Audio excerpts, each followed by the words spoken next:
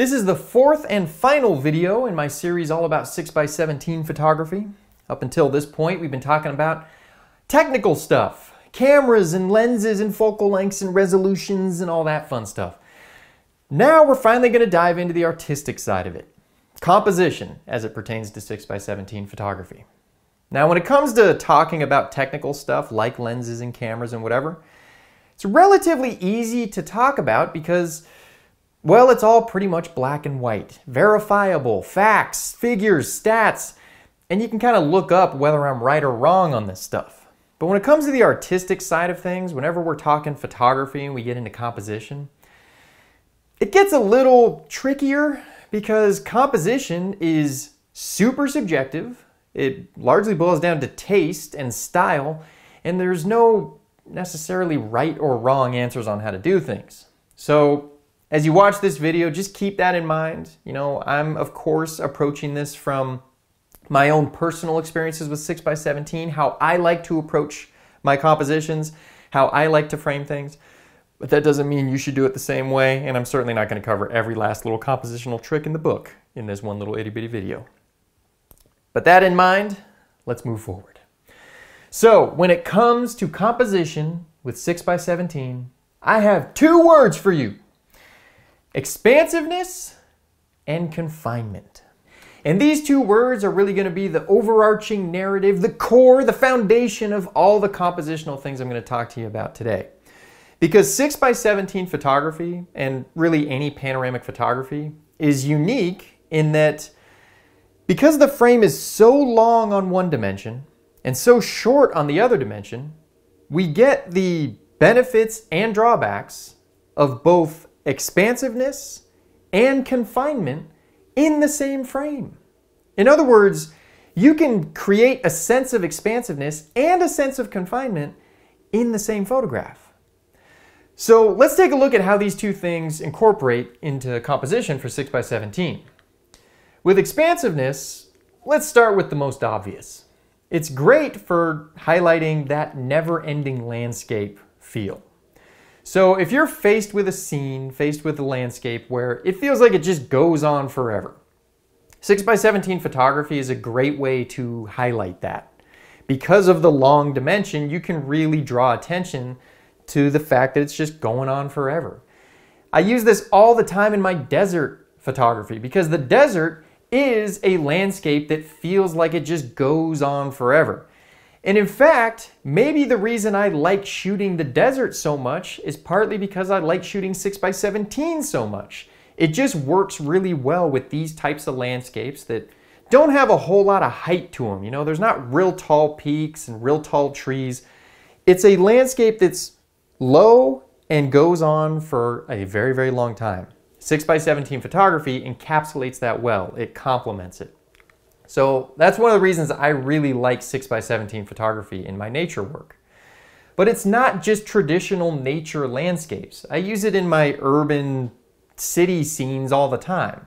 Something like this, the panoramic format really helped me highlight the feel of this junkyard going on forever. You know, it seems like it could go on to the left and right for a long time because that 6x17 frame cuts out the foreground, cuts out a bunch of sky, and highlights the horizontal nature of the subject. And that's what I wanted to highlight in the scene, is make it feel like that junkyard was going on forever, left to right. Same thing with this picture of the pallet yard. So 6x17 photography can be used to make a subject feel like it expands left and right for a very long distance, even though it may not actually. You know, this junkyard and this pallet yard, they're very contained lots. They're not huge, but by using this panoramic cropping, I can make it seem like it kind of goes on forever. And then the viewer who's never been there just gets a feeling that, man, this is a huge junkyard or this is a huge pallet yard. So that's never-ending landscapes. Pretty obvious use for 6x17 photography. 6x17 is also great for creating a sense of isolation on a subject by utilizing some negative space around it. And negative space, by the way, is just a term to describe parts of a photo or a painting or a graphic or whatever that there's not a whole lot going on. It's just kind of empty space. And it serves a purpose, but it's not really where the bulk of the interest is for the photo. So on a picture like this, you'll see I have a lot of negative space around my quote-unquote main subject, which is the billboard. I say quote-unquote because, yes, the billboard, I guess, is my main subject, but really the whole scene is my main subject. The hill is included in the picture for a reason, which we'll talk about. But the billboard, there's a lot of emptiness around it. We have this big hill off to the left that's dark and there's not a bunch of detail, and of course all the sky around it. So I utilize the negative space here to create a sense of isolation on that billboard, to make it feel like it's all by its lonesome in this big open expanse.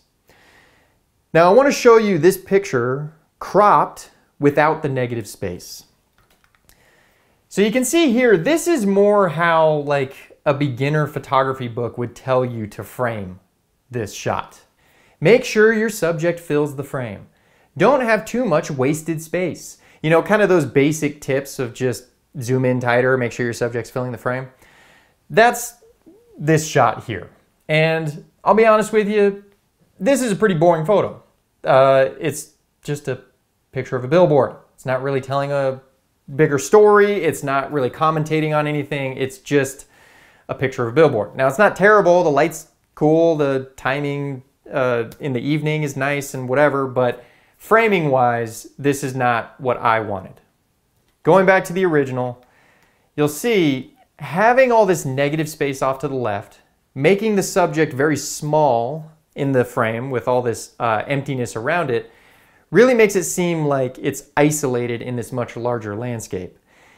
And that's specifically what I wanted to show in this photo, because what struck me about this scene is the creepiness and weirdness of these big cutout caricatures of Morning Joe news team anchors with their chiclet teeth smiling at you with the spotlight on them against this dark, untouched, natural landscape. Now, if you want to get real, tobacco pipe and ascotty about it, we can pontificate about how this commentates on the effect of modern society on the natural landscape with these news crews smiling at you all creepy, about to freak you out about all the craziness going on in the world when there's this big, beautiful landscape behind you and there's really nothing to freak out about. But let's not go down that rabbit hole. The point is, negative space was used here to create a sense of isolation on my subject. So this is a great way to kind of combine that sense of a never-ending, expansive landscape with one subject that stands out in stark contrast to it. It's a great way to make that singular subject stand out even stronger against the contrast of the open, expansive backdrop behind it. So this is a great way, especially if you have contrast between light and dark or different colors or whatever, to make the subject feel like it's standing all on its own. I really like to incorporate this in my dusk and dawn scenes of buildings, because having a lit building against a bunch of dark negative space of that dark dawn or dusk light really makes the building stand out even more. So creating a sense of isolation for a subject with negative space. 6x17 can also be great for highlighting symmetry. So looking at a few examples here, I've obviously placed the subject in the center of the frame to exaggerate the symmetry.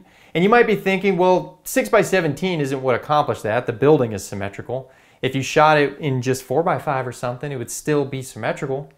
True, and here's that. But to me, it loses a little bit of the symmetry. Now, I suspect it's because having this symmetrical subject against the backdrop, which isn't symmetrical, again, that contrast highlights what you're trying to show. So having symmetry against non-symmetry makes the symmetry stand out that much stronger. Did the same thing on this. So a symmetrical cactus against a non-symmetrical background. If we were to frame it in just 4x5, then you still get symmetry, but it's not popping out like it is on this. Having the symmetry in the foreground against the background with all that extra image to the left and right highlights that symmetry more. And similar thing here. So cropped much more to a 4x5. It's still symmetrical, but this just seems to highlight the symmetry of that particular building that much better.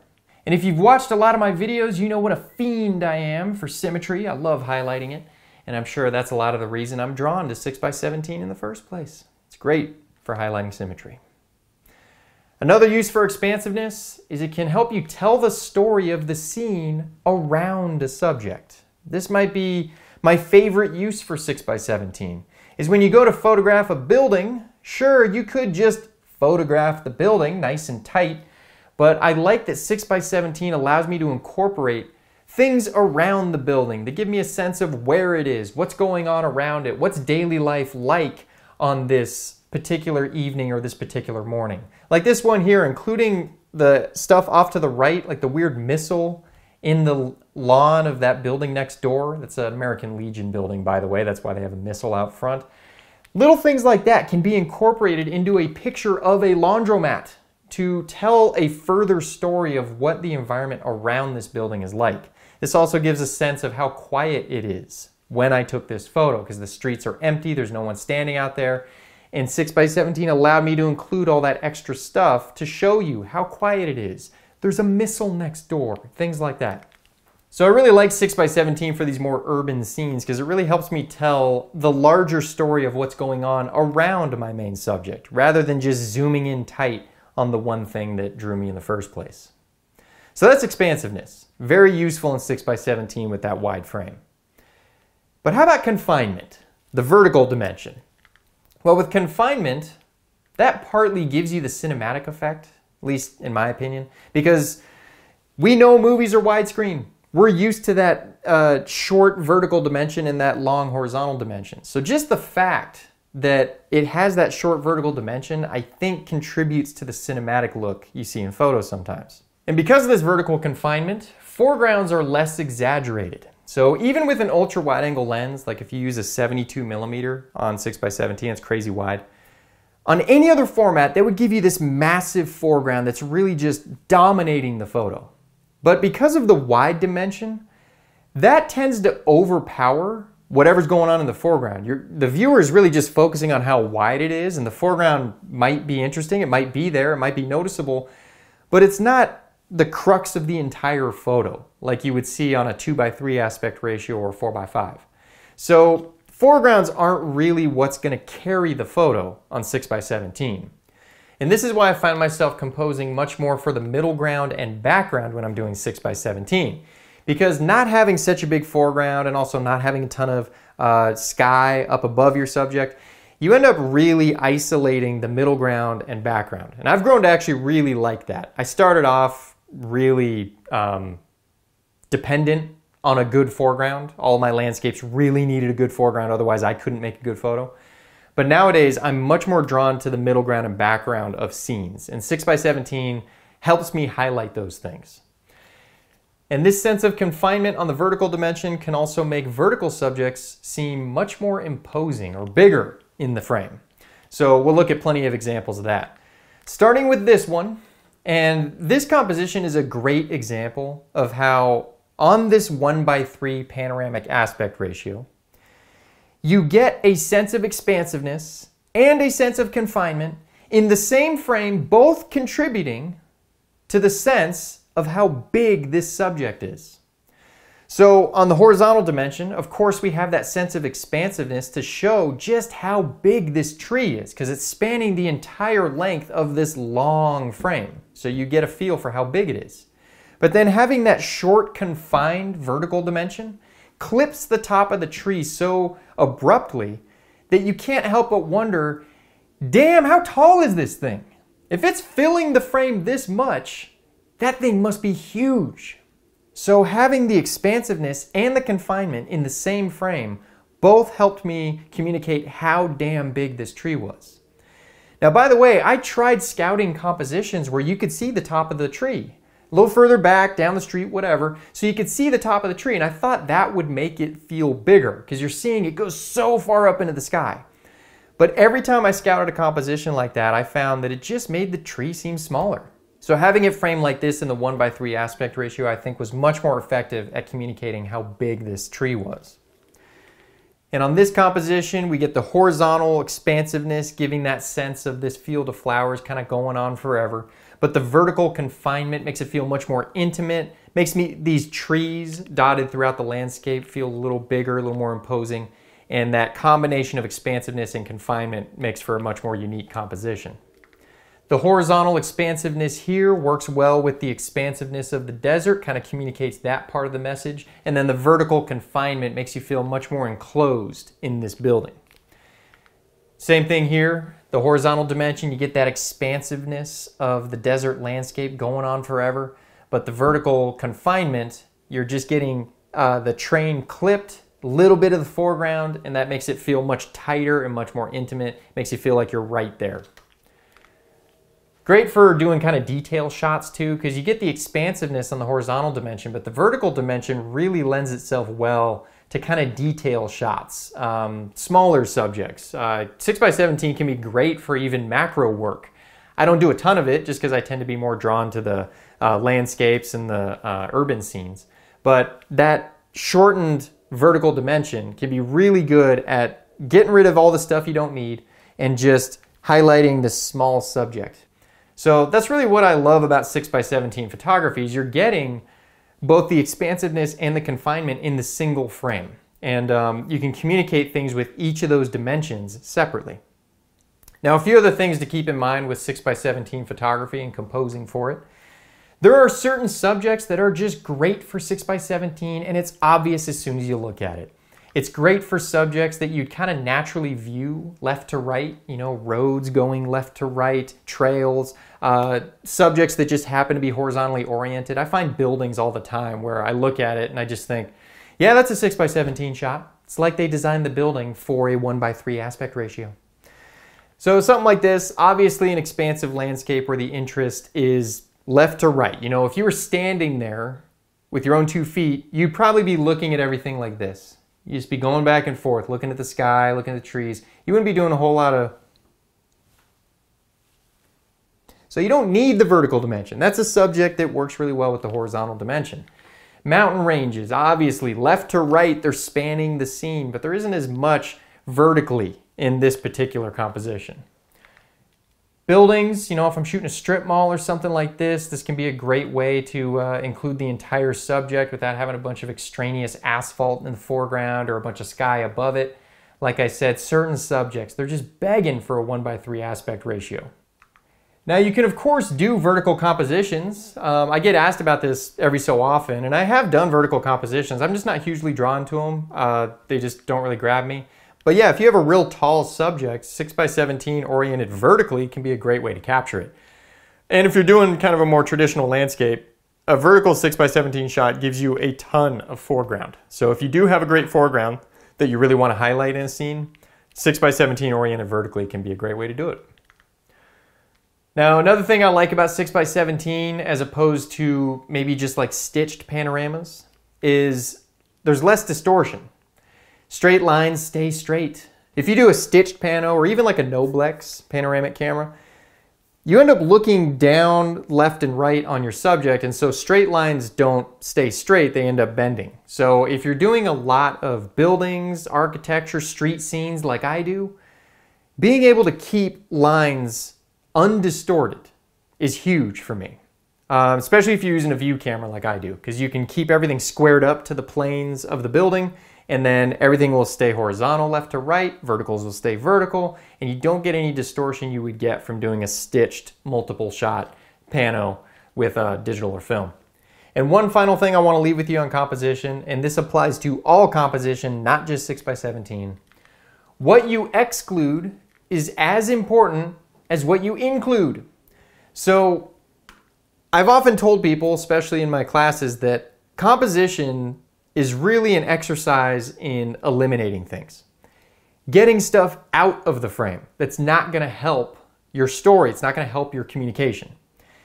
Now, I don't have a ton of examples to show you because I don't frame up shots, including things that I don't want, so I can't really show you this thing shouldn't be there. But I do have an example here I want to show you that'll demonstrate the point. So this frame here, this is how I want it composed. I'm going to show you what it looked like with just a little more image that I cropped out later. So you see there's a little more off to the right. And if you look at this area right here, to me, this kills the story that I'm trying to tell here. This kills the communication. Because what I'm trying to tell here is these palettes go on forever. They might go on for a mile left and right. I'm really trying to highlight the repetition of these stacks of palettes. And that little gap right there completely robs it. Because you see all these stacks of palettes like, oh yeah, that's going on forever, and then it suddenly cuts off. That tells you, the viewer, that's the end of the yard. So you get a sense of, okay, this is a singular confined space. It doesn't go on forever. It stops right here. So it really robs from that communication. So by eliminating that little gap off to the right, I can effectively create that sense of this palette yard going on forever. So those are all my thoughts on composition for 6x17 photography. And that concludes the 4-part series. That's everything I know. That's all I know about 6x17 photography.